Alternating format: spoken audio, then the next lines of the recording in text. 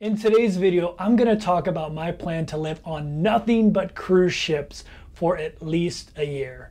So let's go.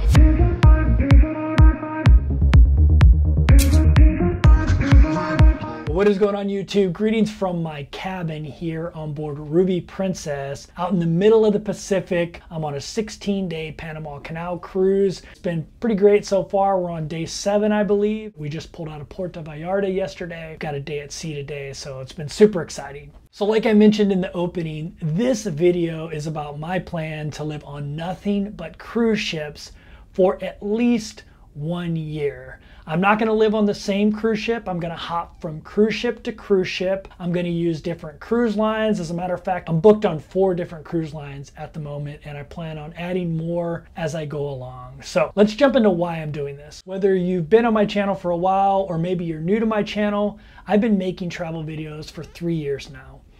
Every year of travel, I have traveled in a different way. My first year, I traveled in a group program called Remote Year, where we traveled for 12 months. We lived in a different country every 30 days, and it was pretty cool. It was great traveling with the same group of individuals. I went home in March 2020, and COVID hit. I'd only been travel vlogging for 1 year. I was a new travel vlogger, and I didn't have any way to travel. So I bought an RV, a van, a Winnebago Travato, and I started traveling the country, the United States, in my Winnebago Travato. After a year, I sold my van. I moved over to the country of Thailand to ride out the rest of whatever was going to happen during the pandemic. And I lived in Thailand for a year. I went from city to city and tried out different things in Thailand. And then I came back to the US, and now I was looking for a new way to travel. It's always been in the back of my mind to return to sea, whether it was on a sailboat or maybe a cruise ship. But I figured now was the time to try to live on a cruise ship for at least a year. So that's the genesis of the idea of trying to live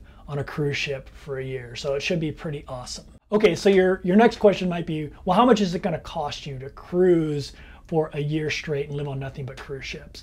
So to be honest with you, I haven't done it yet, so I'm not 100% sure, but my goal is to keep the cost at about $100 a day, so about $3,000 a month. What does that cost include? So that $100 a day includes cruise fare, port fees, taxes, and gratuities. Those are the 4 costs that you're always going to have to pay on a cruise. Everything else is optional. Shore excursions, drink packages, internet, all of that kind of stuff are optional fees that you don't have to pay. And we'll talk about those later in other videos. But when I talk about what it costs to live on a cruise ship for me, I'm including those 4 costs. So far, I have booked 8 cruises, and I've been able to keep that cost below $100 a day. For instance, the cruise I'm on right now, this Panama Canal cruise, 16-day, cruise fare, port fees, taxes, and gratuities, all included. It cost me $74 a day. I'll do another separate video on the cost of this cruise, but I just want to give you an idea of what it costs to cruise nowadays for a solo person. That's another thing. I am cruising completely solo. The cost that I'm talking about is as a solo. If I was traveling with someone else that was paying their own way, it would actually be cheaper, but I'm a solo traveler and that's how I like to travel. So that's what we're going to talk about today. Okay, so let's talk about the type of cruises I'm going to be doing. First, we'll start off with the length of the cruises. So every cruise that I'm going to book is probably going to be 7 days or longer, and most of them are going to be much longer than 7 days. The reason for that is they tend to be cheaper cost per day. That's one of the big reasons. And the second reason is it just tends to be a more older crowd, travel crowd, less kids, and that's just the kind of cruising that I prefer to be on. Although I will probably do some shorter cruises just to give you an idea of what those kind of cruises are like. And if they fit into my schedule, I have no problem booking a 3-4 day cruise. Currently, the shortest cruise I have booked is an 11-day cruise on MSC Meraviglia. I have a few 14-day cruises booked on Princess. I have a 20-day cruise booked on NCL. All the cruise companies do it differently.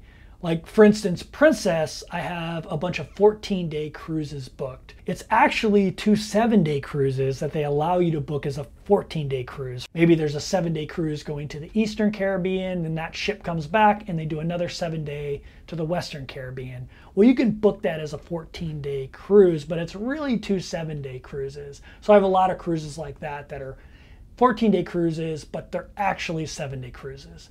I've also booked some back-to-back to back-to-back. On a Royal Caribbean ship, I booked an 8-day cruise, a 12-day cruise, and an 8-day cruise, which are back-to-back to back. So it'll be 28 days total on board the exact same ship, but all 3 of the cruises go to different places. That's why I booked it that way. And I kind of like the idea of being on a ship a little bit longer. Okay, let's talk about what I'm gonna bring on the cruise. So if you've been following my channel for a while, you know I am a carry-on only traveler, and that's not gonna change.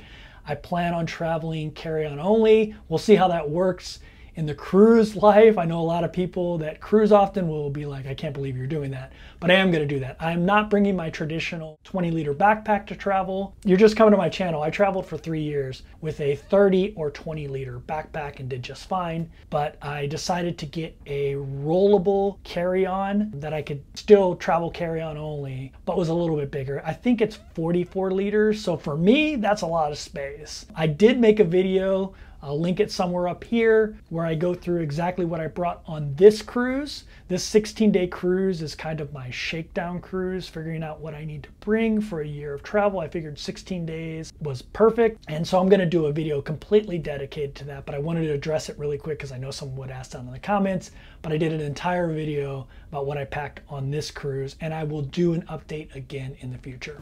Lastly, I'm gonna be completely honest with you. This is only my 3rd cruise ever. I have 2 more cruises, one on Carnival, one on Princess, so I'm new to this. So any help you can give me down in the comments, any suggestions you have about how to find an affordable cruise, how to pack, what to bring, all that stuff, make sure you comment down below. Actually, let me preface that. While I'm new to cruising, I am not new to life at sea. I did 20 years in the US Navy. Almost 10 years of that is sea time. And so I have a lot of time at sea. I've done a round the world cruise. So life at sea isn't new to me, but life on a cruise ship and life at sea in the Navy are completely different. So I am kind of like a fish out of water with this whole cruising, trying to figure out my day-to-day routine and all those kind of things. So like I mentioned, if you've got any advice, list it down below. And if you haven't subscribed, I think we're at 87,000 subscribers, which is amazing. Maybe me documenting my cruise life will bring a bunch of cruisers in here and I can get up to that 100,000 subscriber mark. That'd be awesome. So if you want to stick around and watch more of my cruise content, make sure you hit that subscribe button. Thanks for watching. See you next video. Lost track of the forest through the trees, forgot what I was chasing. Spent so many nights living out at sea that my heart is gone vacant. And everybody who was close to me all stayed on dry land.